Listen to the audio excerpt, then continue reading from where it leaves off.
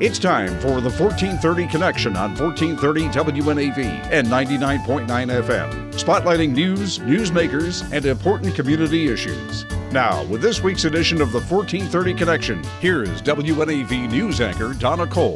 Welcome to the 1430 Connection. I'm Donna Cole. In the studio with me today is Angel Traynor. She is one of the most recognized names in the Anne Arundel County, Annapolis area addiction community. And thank you for joining me today, Angel. Thank you, Donna. Thanks for having me. You come at the opioid epidemic that we are currently in the midst of with some knowledge about this situation, some personal knowledge, some experience, yes? I do. I do have some personal experience with the opioids. Can you explain to our listeners what your background is in that way, and then how far you've come? And you have come very far. Thank you. So first and foremost in my life, I'm a person in long-term recovery, and what that means for me is that I've not found it necessary to use substances or alcohol, substances primarily being heroin. Mm-hmm. For almost 10 years. That's awesome. Congratulations. Thank you. The 33 years before that, though, all bets were off. I was an active addict for 33 years. For 33 years? Yes. Oh, my gosh. You're truly, I think, lucky to be here, yes? I'm blessed every day to still be here, yes. Tell me how you grew up. So I'm an Annapolis resident, Annapolitan through and through. Have been here for over 45 years of my life. Mm-hmm. I was raised by a single mom that raised me with good values and morals, and along came a stepfather that enforced those things. I was resistant. I'll just leave it at that. And at age 13, my career with substances started. Sorry, that comes as a mother. Sure. And it started out what I thought was just innocent. It started out with a little bit of drinking and trying to fit in with my peers. And never, ever, when I took that first drink at 13, did I think that age 46 that I would be at rock bottom and that I would be where I was. Alcohol or weed, not necessarily gateway, right? For you it was, maybe. Well, I think for me the gateway was that I really just wanted to fit in with those people. I wanted to fit in with my peers. Uh-huh. And it started out, looking back on it, it started out innocently enough. For me, the disease definitely progressed. To the harder drugs. Absolutely. You have since become certified in a number of ways to help other people. Explain that. I am. When I got clean and sober, I really had to kind of recreate my life. And so I went through a process of going to college, and I've gotten some degrees, addictions counseling, things like that. But what I came to realize is that I'm not the type of girl to sit behind a desk. Mm-hmm. I would much rather be out in the community, boots on the ground. And that's what I do. And you've been through it, and you can help others, which is a big deal. Sometimes people are a little reluctant to get help, believe others that haven't been through the trenches. That's right. Yeah. You've honestly been through the trenches. I have. Rock bottom. How did you pick yourself up from rock bottom? Everybody's bottom is different. For me, I lost everything because in that 33 years, I did some stuff. I got married, I bought a house, I built a very successful business, raised my children, some foster children, but at the end it was gone. All of it was gone. And I found myself very alone, not really knowing what to do. So my choices at the end were really to take myself out, to commit suicide. And you did attempt suicide? I did attempt suicide, and there must have been a higher calling for me because it didn't work that day. And I went to rehab, and it just came to the point where I just couldn't do what I was doing anymore. Did rehab initially work? The last time I went, yes. The first 3 times I went, no. That seemed like a surprise to you that I asked you that question. It's not really all about the rehab. It's about the continuum of care. Uh-huh. And to me today, the continuum of care starts with prevention. And then if you can't catch them there, then you have to go to the other end in recovery support services. It's all about the continuum of care. Okay, so first 3 times rehab did not work. Correct. Because? I wasn't ready. I didn't listen to what they said. I still thought I could do it by myself. So rock bottom, there is no time limit on rock bottom. Rock bottom could last a long time. It could last a very long time, absolutely. All right, we're going to take a short break. When we come back, more about Angel Traynor and what she's doing with her personal experience to help everyone else out there that is going through recovery issues and rehabilitation issues. This is Donna Cole on the 1430 Connection. We will be right back.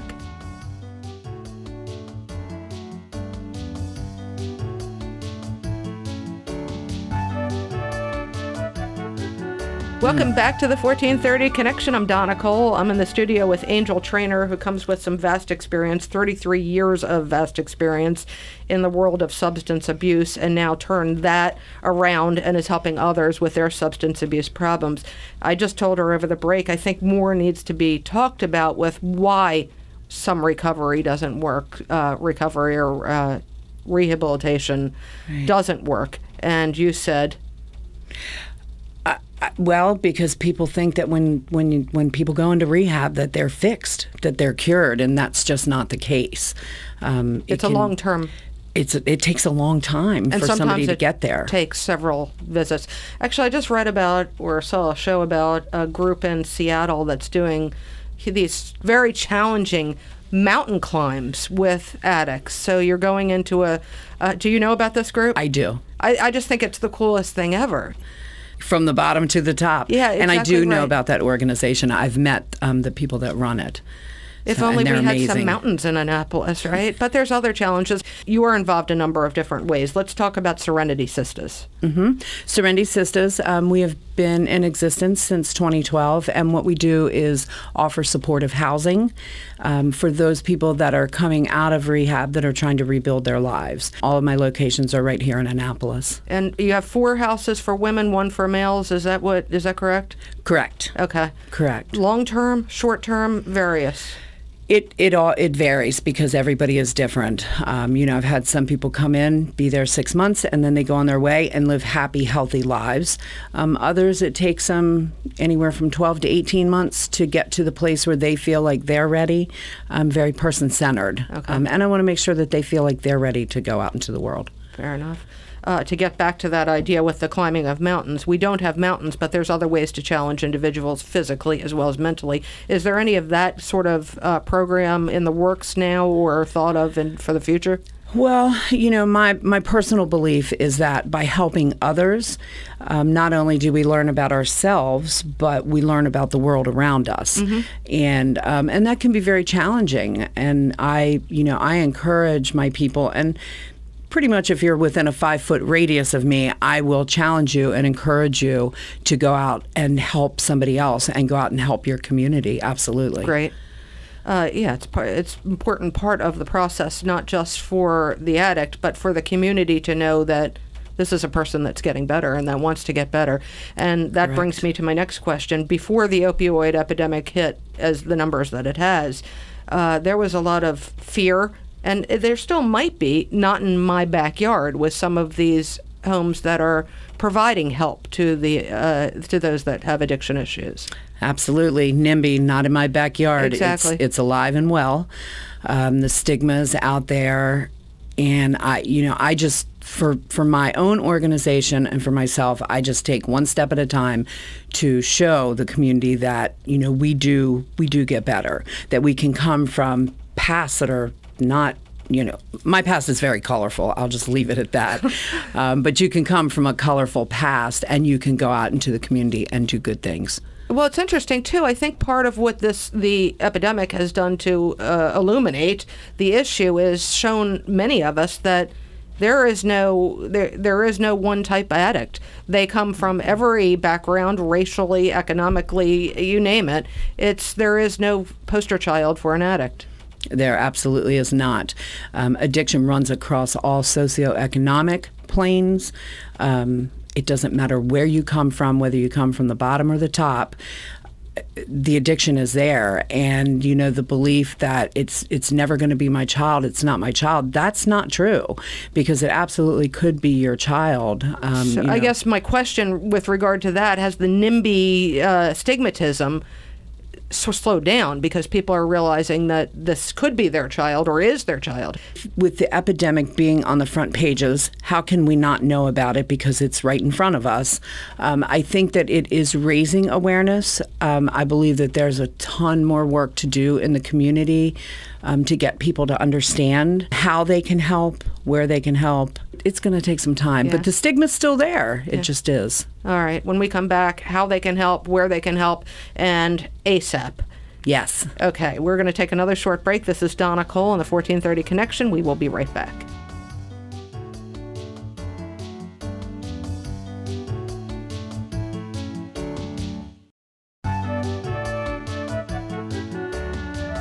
Welcome back to the 1430 Connection. In the studio with me today is Angel Traynor, who uses her vast experience with addiction to help others that are addicted.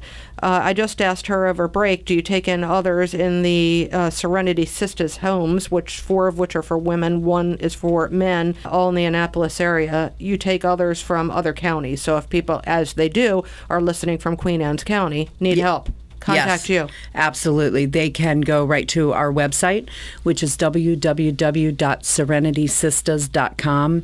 And there's a form right there where you can fill it out, and the emails come directly to me, and I will respond. Okay.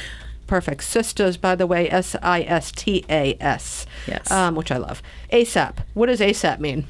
ASAP is the Annapolis Substance Abuse Prevention Coalition. It is a community coalition. We have been up and running for a year now. And what we do, we're a committed team of people. Law enforcement, community members, organizations, you.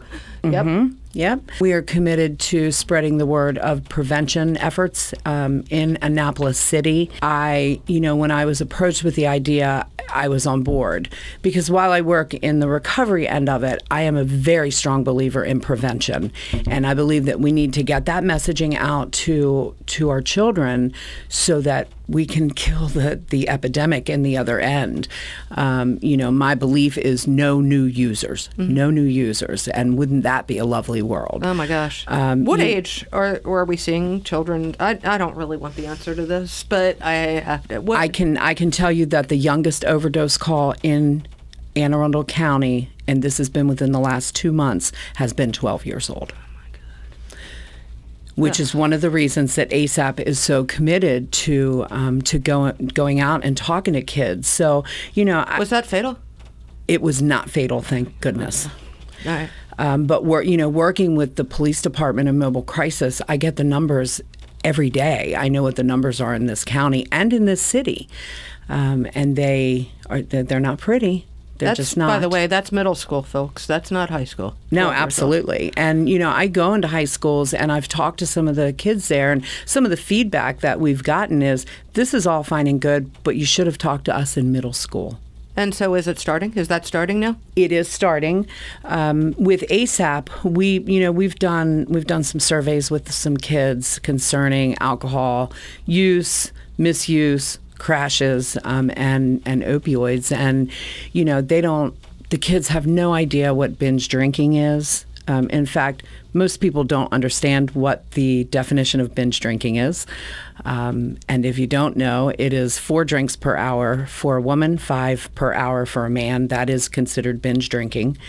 We've looked at the car-related crashes in Annapolis and where they're most prominent. I have seen one. And that's a little scary because the police, because of the health information, are not allowed to release that this was a heroin-related or an opioid-related crash.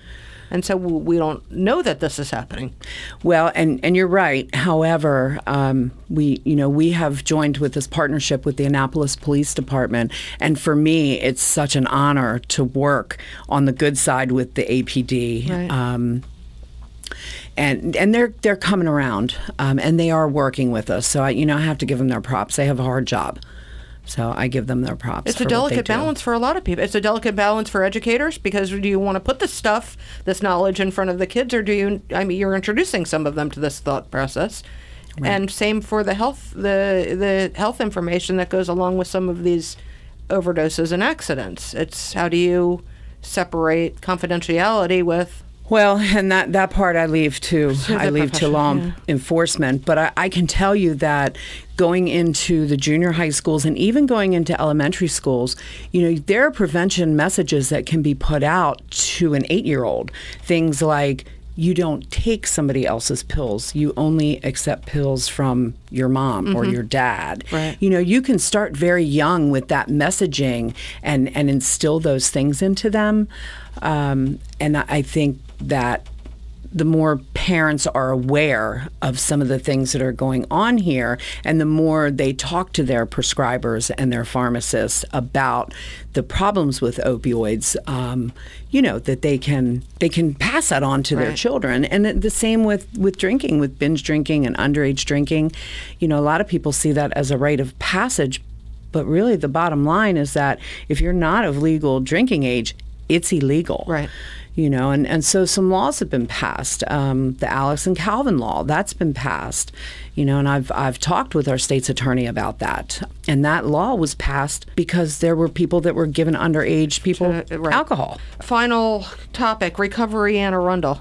Well, if we could go back just to ASAP just for a minute. Yeah, absolutely. So our monthly meetings are every third Tuesday at the Annapolis Police Department from 12 to 1:30, and we encourage you to come out and be part of the solution. And there's when no it end comes date to in sight prevention. for that. Those are ongoing. Again, days? Every month, the third Tuesday of every month at the Annapolis Police Department on Taylor Avenue. Yep. And we start at 12 o'clock and we end at 1:30. Please come and join us. Very good. Oh, by the way, also safe firehouses, we should mention. Safe stations, yes. Sure. I think that the county executive and the chief of police are brilliant in putting this into place. I know for a fact that so far, and it's only been up and running since April, but I know that 90 people have walked through the doors. And not just firehouses, police stations too, or is it just It's police stations too. However, most people that are seeking help are not really willing to walk into a police department, but a fire station, that's more of a neutral zone for them. And you can walk right into any firehouse in Anne Arundel County or Annapolis City and tell them that you need help for substance abuse. 90 people have done that. That's amazing. Yep, 90 people. And the numbers are working so far. It's only been a few months, but there's a team of committed people to make that work. Recovery Anne Arundel. That's one of my other hats. That's on the recovery end. We, again, a committed team of people that just want to get the word out and break the stigma. We have 4 signature events every year. Hoops for Hope, that's with the County Police Department and a group of young men in recovery. We have Recovery Over Dinner, which is typically held at Two Rivers in Pasadena. Those 2 have just passed. Upcoming, we have International Overdose Awareness Day, which is August the 31st at Arundel Christian Church in Glen Burnie. Doors open at 6:15 for that event. And then one of my favorite is the annual Recovery Walk, which happens this year, September the 23rd. We start end-to-end at the Stanton Center down on Clay Street. Yep. So September the 23rd, and we are opening the doors at 11 o'clock. More information about all this is available where? That you can find at www.recoveryanarundel.org. Okay. Do you have a Facebook page also somewhere that people can find out more information about Serenity Sistas? Yes, you can find Serenity Sistas on Facebook. Okay. Absolutely, Very good. you can. Wow. Angel, thank you for being here. I'm really glad you've made it past all your battles and give back the way you give back. Thank you. Thanks for having me. Anytime. This is Donna Cole on the 1430 Connection. I will see you next week.